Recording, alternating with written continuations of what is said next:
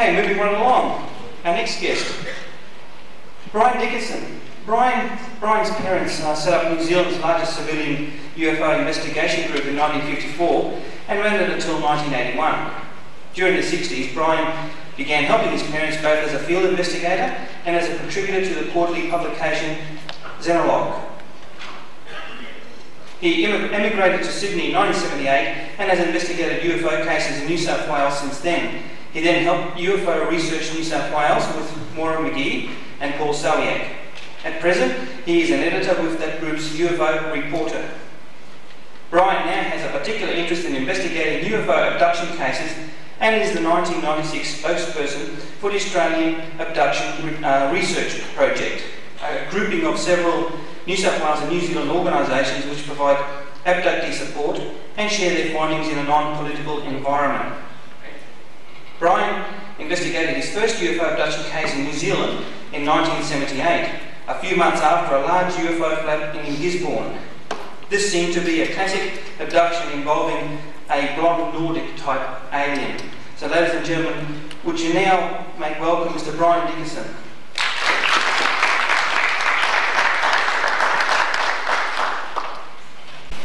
Thank you very much.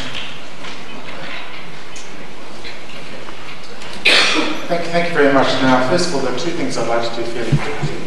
The first is to thank UFO Research Queensland for inviting me here today, and also for the wonderful show that I've put on. I think it's been very, very positive, had very good effects, and I think it's been a wonderful exercise all round. I think I have to be congratulated.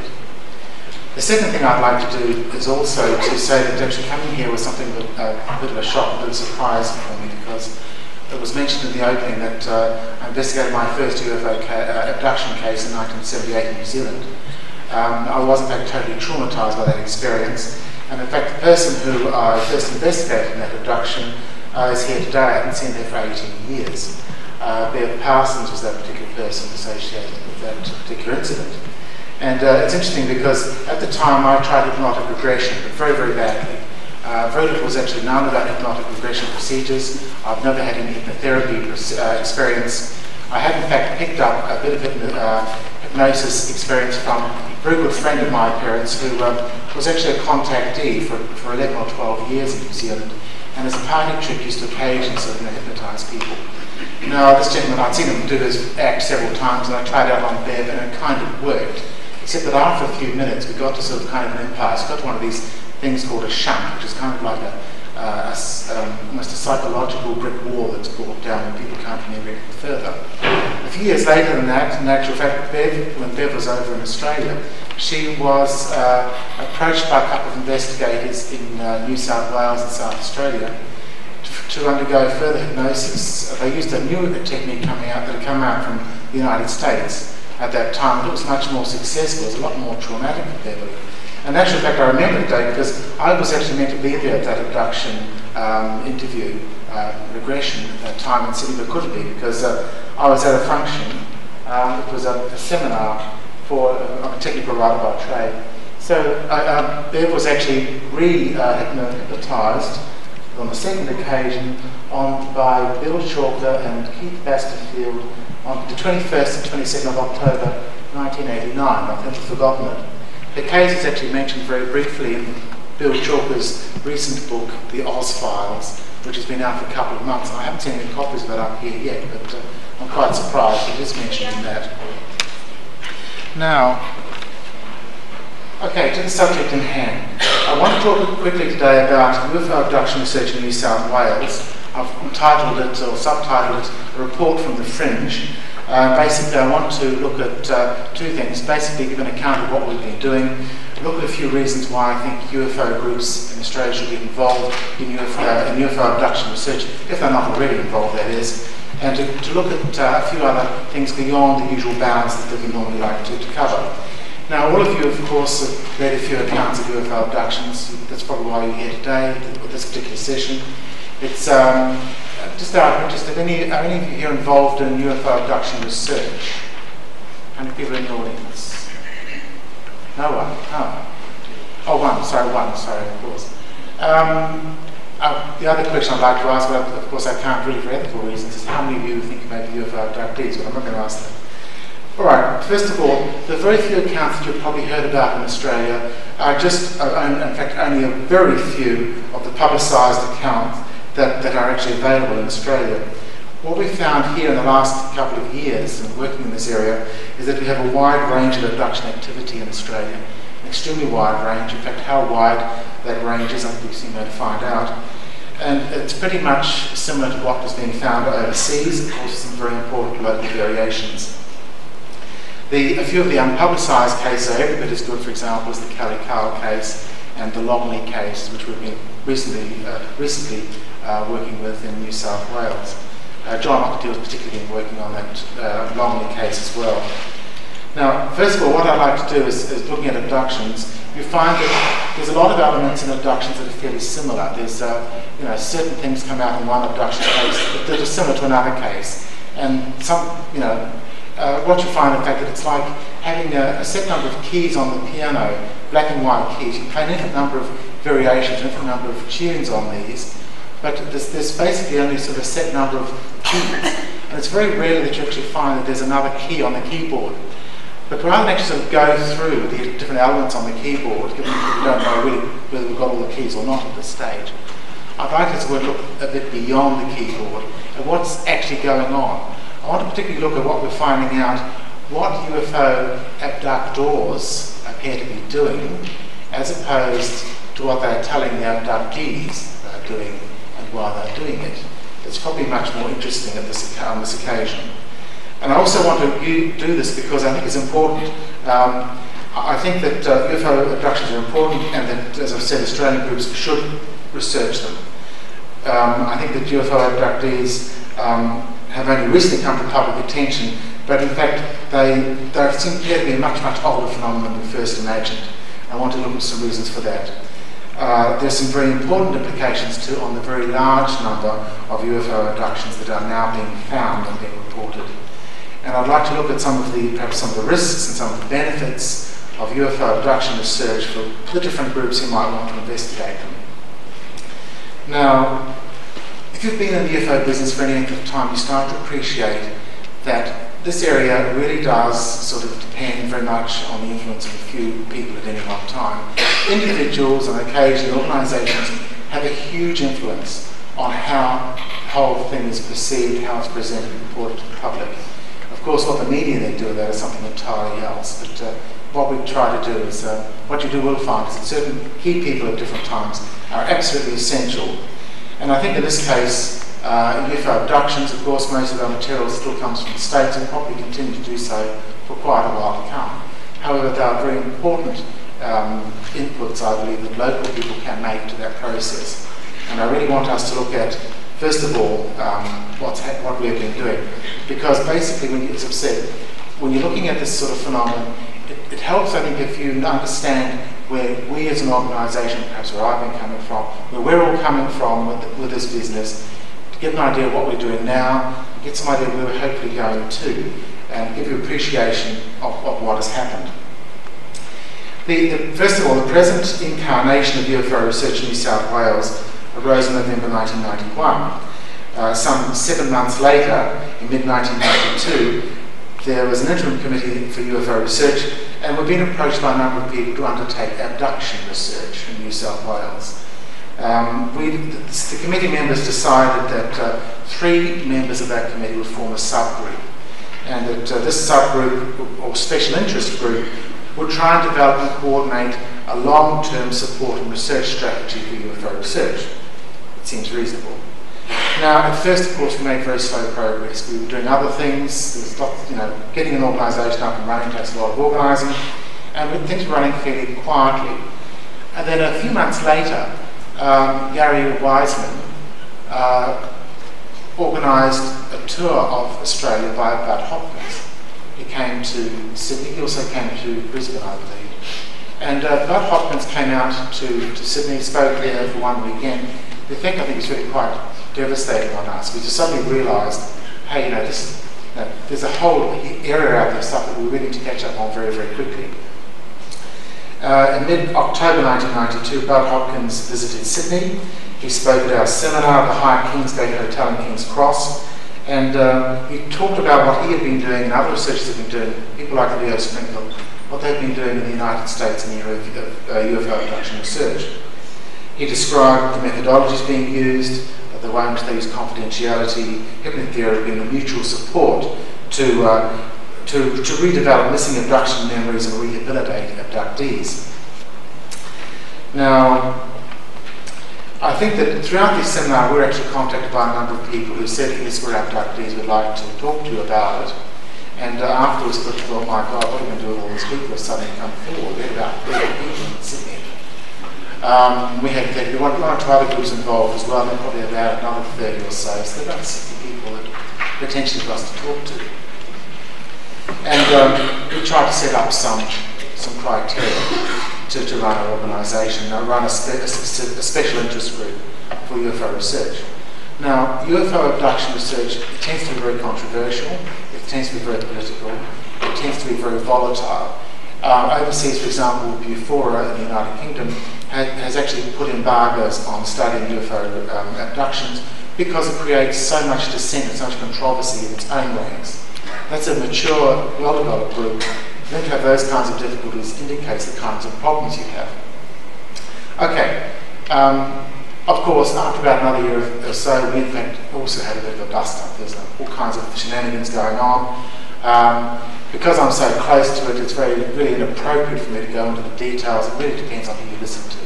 So just to say that typically, like many other UFO groups, before and since, we had problems. There was actually a major schism developing in UFO research, and the breakaway group forming a UFO Experience Support Association, just dealing with nothing but abductees, and many others of us who just sort of stayed on UFO research, gradually dragged ourselves back up into some sort of semblance of a group and got ourselves up and running again.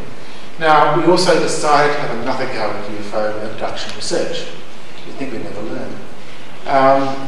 We found that, okay, we decided to run support groups. We had difficulties with those. The support groups were infiltrated by the other group. We had loss of confidentiality because we couldn't really guarantee confidentiality for our members. We had to scrap that group. We're now in our third incarnation, once more, of a UFO abducting support group. This gives you an idea of the complexities that can develop. Now, what we're developing now is really a buddy system whereby people or investigators are encouraged to try and look for signs of possible abductions and abduction incidents, to try and develop that information in those areas, find out if those people need support, pass information on to us. We can either provide one-to-one support, telephone support, whatever, information on abductions. And then, in terms of providing research, then as investigators, we will then sort of talk to each other on the next level up. We don't necessarily mention the names of the people we're dealing with one-to-one who are possibly abductees, but for research purposes we then discuss just what is happening on particular sort of cases. We don't necessarily mention the people, the sort of details that sort of infringe their, that might infringe their confidentiality. And we try and provide a free flow of information on researchers who also deal with abductions to provide the information that we need. Now, okay, let's look first of all then at some of the information we've been particularly looking at. And I guess, once again, as an historical development, we had to go back to people like Hopkins' material that he first came out to us in those years ago, and before our troubles sort of began. Now, one of the important things that Hopkins mentioned, for example, was what's called the Roper Survey. This was a survey in the United States, which seemed to indicate that about 2% of Americans had been abducted. Now, of course, in the United States, that works out to about 5 million Americans may have had some kind of abduction experience. This was based on a rather elaborate poll in which 5 questions were embedded in the questionnaire that various people were asked, and the results were that surprising 2%. The figures were in fact so incredibly high. They thought they might get 1 or 2 out of the 1,000 or so, a couple of thousand people who were interviewed. They got a surprising number of full, everyone answered yes to the 5 critical questions. And this sort of represents something like in excess of 10,000 times more than they really expected to get. This is really getting into the big time. Okay then, in Australia then with this information, looking at the Roper report, we sort of made the assumption that Australia and the United States are probably fairly similar. They probably have the same sorts of numbers of abductees that we have. So the sort of numbers that we're looking at are really quite high. And it's important that I think you see these figures because it's when, 1 or 2% doesn't seem like much. But when you're actually looking at the numbers involved, as you said, they become quite high. Now this is the table of figures based on the present Bureau of Statistics of Australia. Because it's New Zealand, I've had to take a punt of the New Zealand population, there being 3.75 million. I'll provide the same sorts of figures. Now, according to Hopkins originally, New South Wales have just over 6 million people. We have potentially 123,100 abductees. Let's go to a really important case. Queensland, for example, with a population of 3 1/3 million people, you have potentially 66,500 abductees. People being abducted, if you're looking at 2% of the population. Tasmania, we can't forget them, population of almost 500,000, 9,500 abductees. New Zealand, 75,000 abductees. So you're looking at very big numbers. Now, when you look at these sorts, now that's if you look at Hopkins. More recently, Dr. Mack has come out and says that he actually believes numbers twice that. So hey, in New South Wales, we've got 250,000 abductees. In Australia overall, for example, under Hopkins, we have, say, 363,000 abductees. Under Mac, you suddenly have 727,000 abductees. You're talking big numbers here. And of course, this immediately raises a problem. Where on earth are all these people? Why don't we see more of them? Have we been so stupid, so blind as investigators that we're completely, that we're just totally off the planet ourselves with regard to this phenomenon? Now, in actual fact, a lot of, what we did find, that checking on a lot of the notes the field investigators have been keeping, that some of them sort of did have, once we sort of knew the clues to look for, we did have the kind of figures which indicated there were probably more cases out there that we haven't really pursued properly. We didn't have sort of the right mindset, the right way of approaching it, the right methodology to use to look for abductees or abduction type experiences. And we need to have a look at why, for example, this whole thing, how can we have missed the boat so badly? Now, one area that you've got to look at, as has been indicated by other speakers this weekend, is you start to look at models and as an aid to helping you with the work that you're doing. And of course, you start to ask yourself, are there sort of similar areas of activity or phenomena in this country where the same sort of things occur, where you might have the same sort of suppression or ignorance of what is actually going on? And of course, it turns out that there are. One important model that I'd like to look at, and it actually turns out to be particularly well suited for this comparison, is the model of what we might call sexual abuse. I say it's particularly suited because studies in the United States from various times have shown that abductees who come to investigate with abduction experience problems have a similar sort of mental framework to many sexual abuse victims. And they have the same sort of dissociation between mind and body, the same sort of, let me start putting them down here. They have,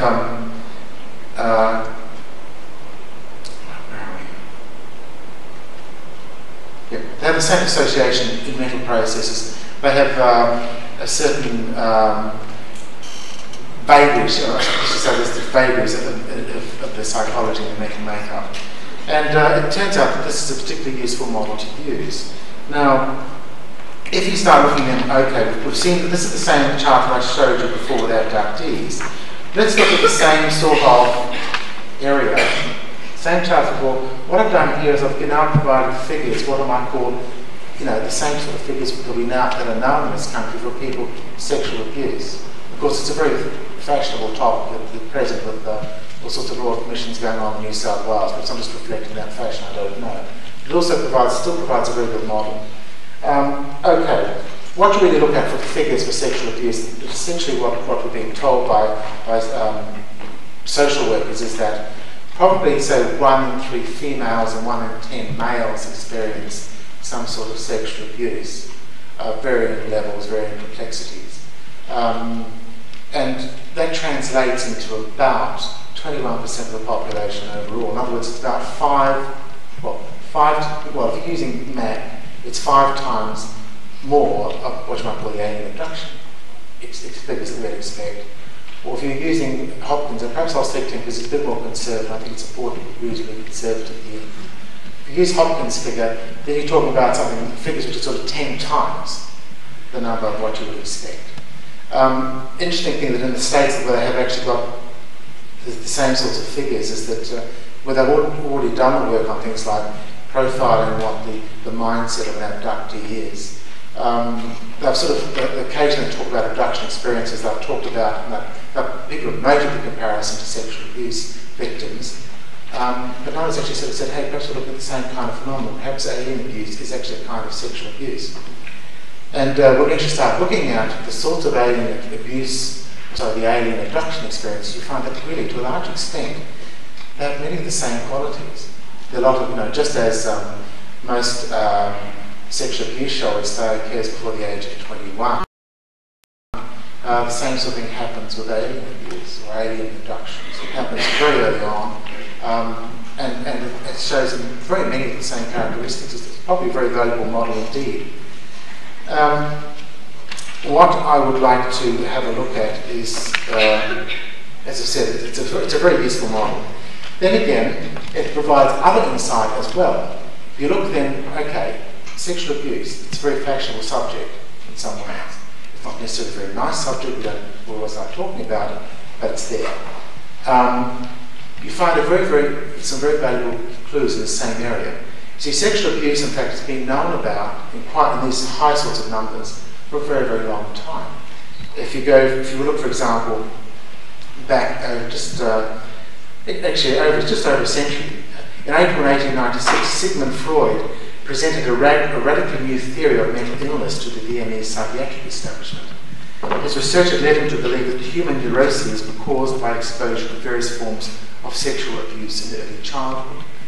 Now, Freud's revolutionary paper on the seduction theory, as it was called, was met with complete silence by his peers when it was produced in April 1896, just over 100 years ago. The reason why, I was found out a little bit later, was that in fact a lot of the people in Viennese society at the time were involved in the practice, did not particularly want to make it publicly known.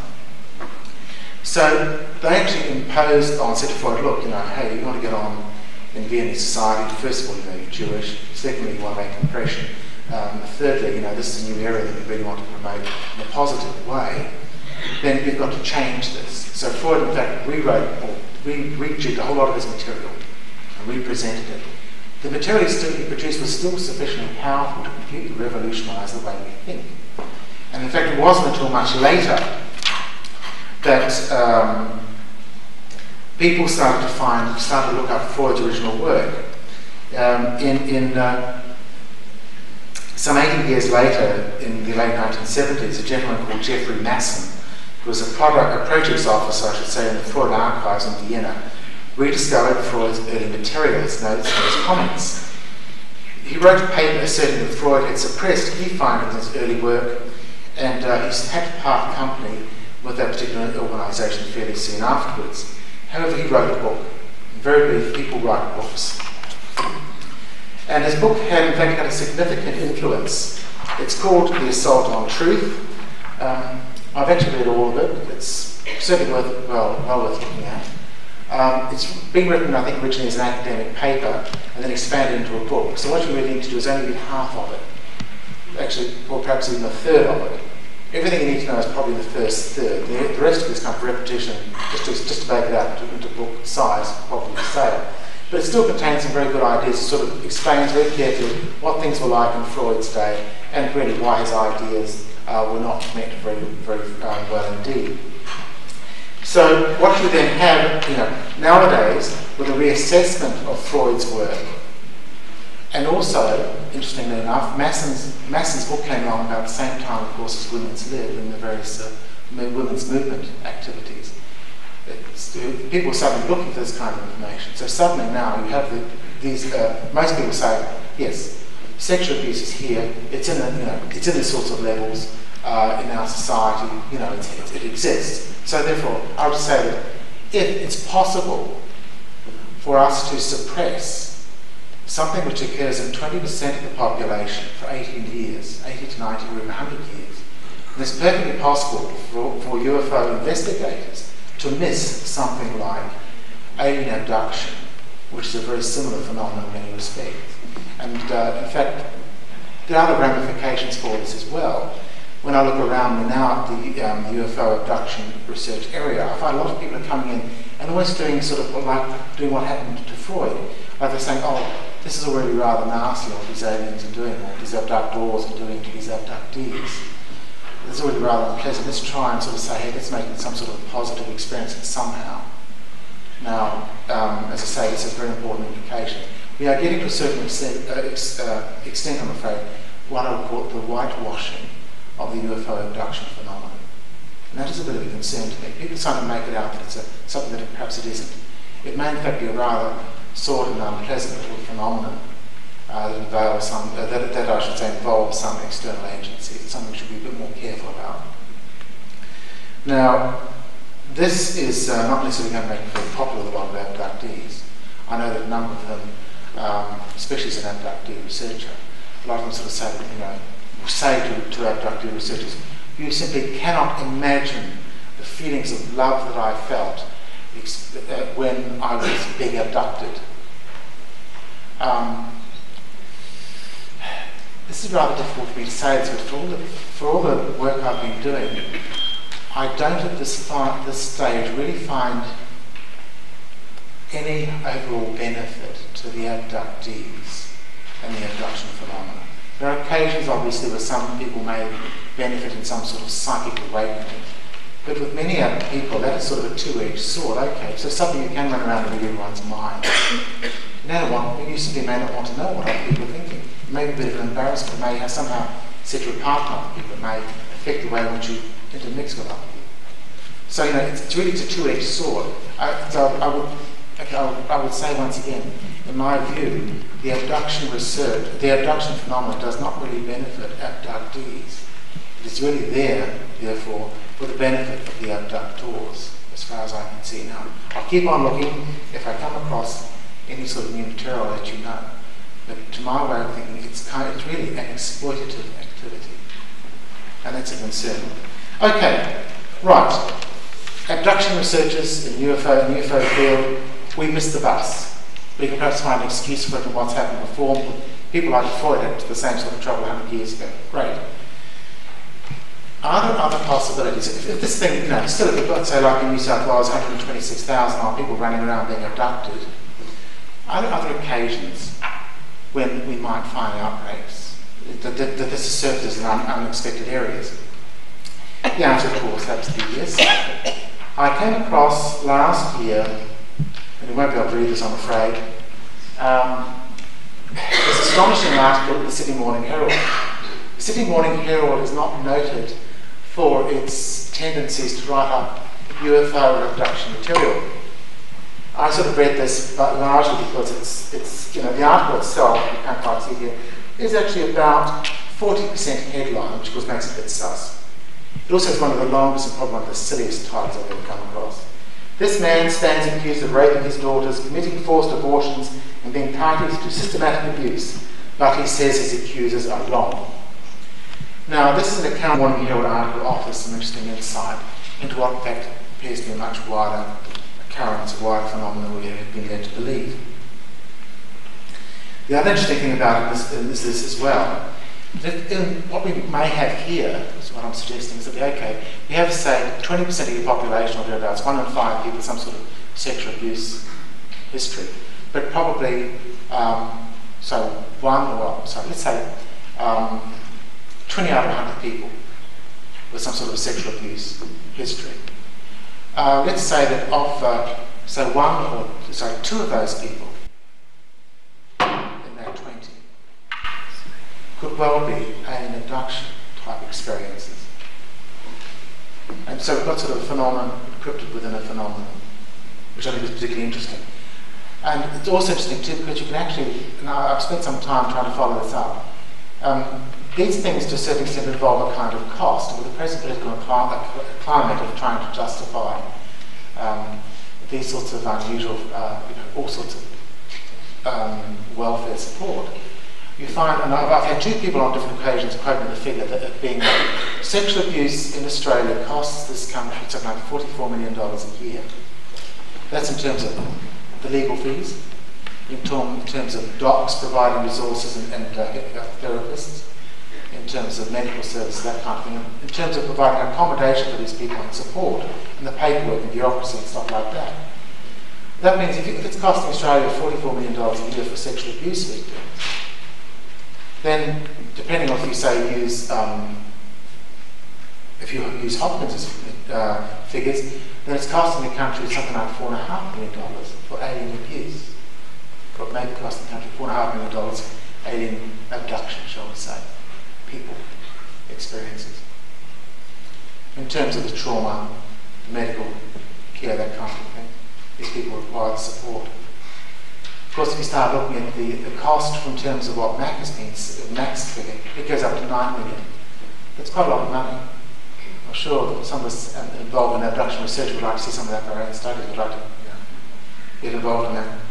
So there is I'm actually trying to check out the figure of 44 million. I've got two people quoted to me independently, and I've actually asked them where they get the figure from, so I could quote it here today. It seems that they had read it somewhere, they weren't quite sure where. I suspect it's in one of a number of papers that are currently being developed in various government departments. They haven't quite made their way to the search. It will probably come out in the next year or so. So you might see this figure. If anyone comes across it, written up in a newspaper or something like that, would you please let me know, because I'd love to have a piece of concrete paper that I can sort of tag this figure onto.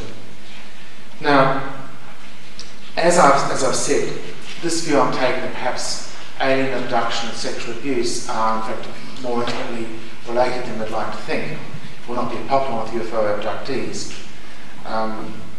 I think too that it's, as I say, what I'm trying to do is I'm looking at what the aliens do, not what they tell us. And I guess when I'm looking at this phenomenon, I'm looking when I'm dealing with people and what the sort of stories they're telling me. Even those people who seem to have some sort of positive experiences don't particularly like the process they're going through. And on the whole, it seems to be a rather negative sort of a process. Now, yes, I've already mentioned the fact that some researchers find the very high levels of UFO abduction appear to be going on unpalatable, and especially the negative aspects unpalatable, and therefore sort of dressing it up as some sort of some increased awareness process. Perhaps not something that's being imposed on us from outside at all. Perhaps it's some sort of interaction between Mother Earth getting annoyed at us for sort of doing terrible things to the environment and sort of hitting back, guiding hypothesis, that sort of thing.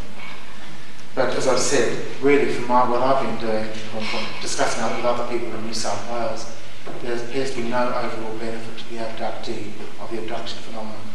It seems to be benefiting the abductors. Now, there are some other interesting things that are going on as well.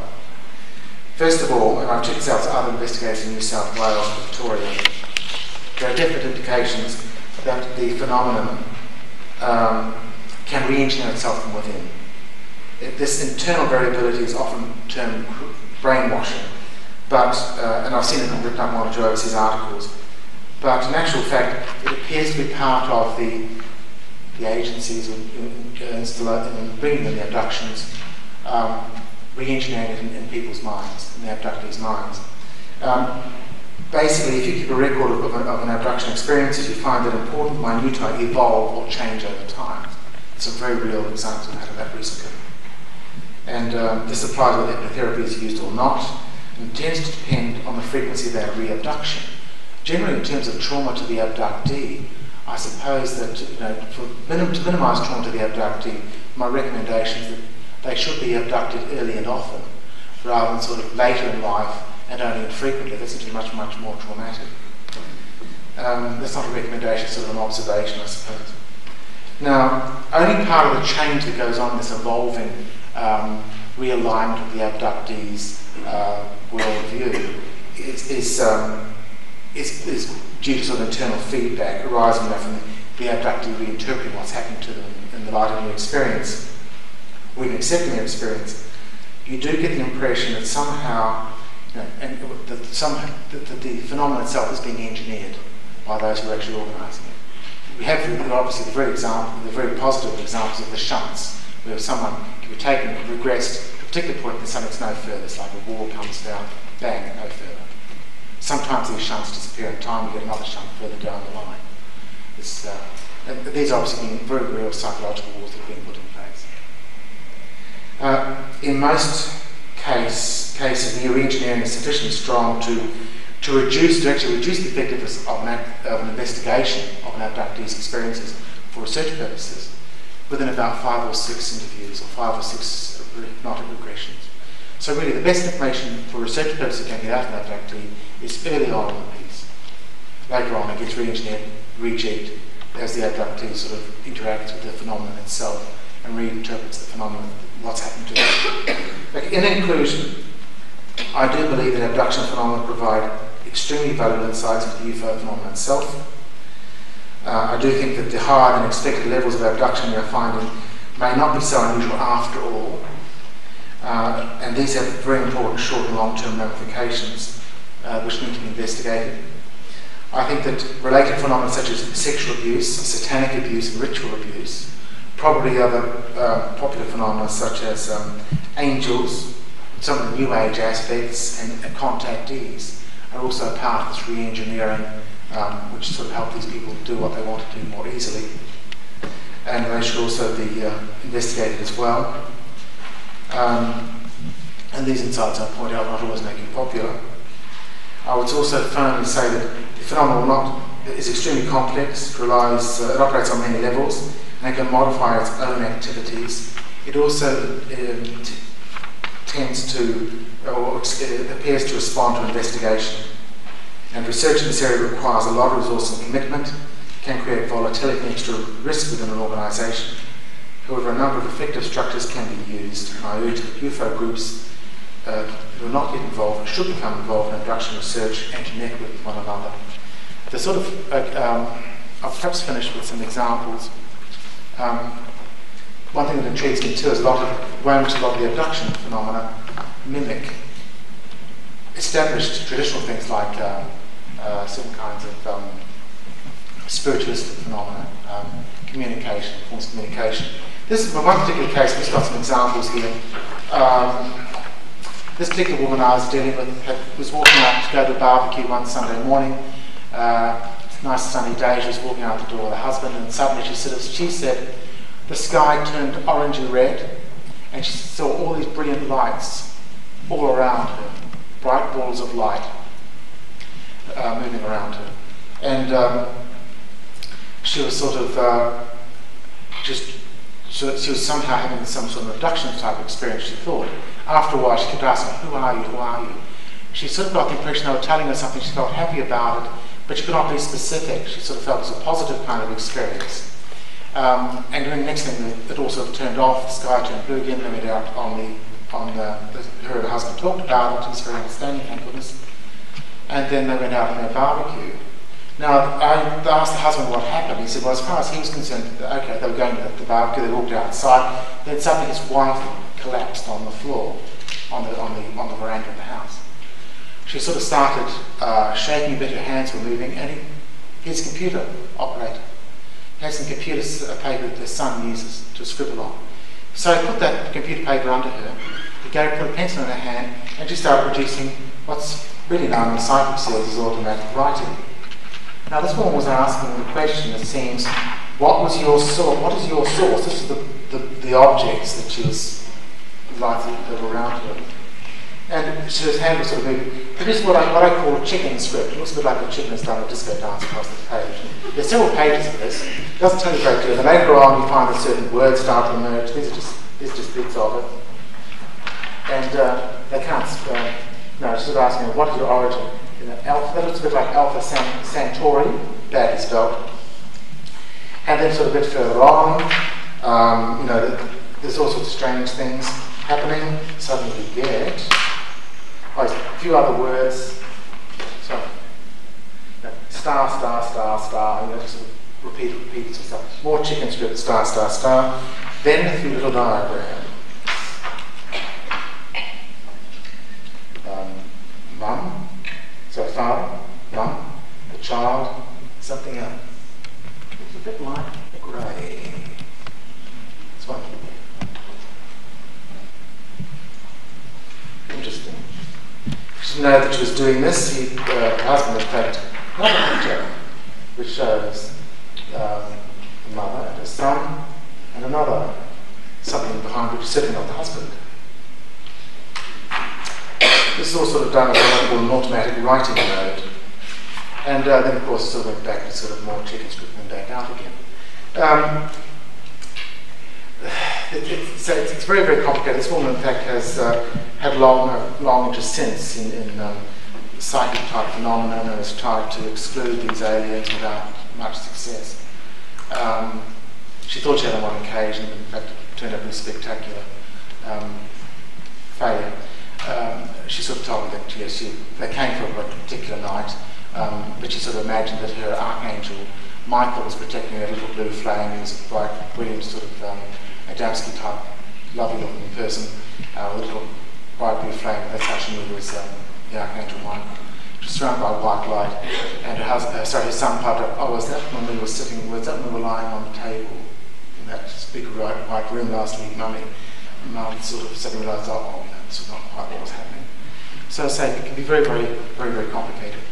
We find, for example, one other thing that seems to happen is that, just to finish up with, is that a lot of these UFO abductions are associated with a particular sort of UFO. These tend to be orange balls, they're about a metre across. Sometimes there's two of them, often executing fairly complex manoeuvres, seem to be seen in the area. Some UFO investigators, in fact, now call them harvest lights. Okay, look, I'm sorry, I've gone a bit over time. Questions? So I was wondering how many, two-part question, how many people have been abducted? Have you had any personal interaction with? And of those, what percentage have a similar enough story that it would fit in with quite a commonly thought theory that in fact they weren't abducted at all by aliens but simply implanted by some sort of government agency? Or I don't know. Okay, I've probably been doing over the last few years, it's very labour intensive as I've said, you can probably deal with about half a dozen, 12 people at a time at most, off and on over the months. I've probably dealt, I suppose, with about 20, 25 people over the last few years. I've probably been discussed about between 35 and 40 cases altogether with other people. So I suppose I may look at 30 to 40 cases, but as time goes on, they tend to fit more into what you might call the new traditional mould of the alien abductee. I don't know of any cases, for example, where I do know of a few cases, for example, people who are involved in the Chelmsford business in New South Wales, which is a mental hospital that was where they used deep sleep therapy for a number of years. And, totally discredited a few years ago, and of course there's people out there on the streets who are sort of still suffering the effects of that.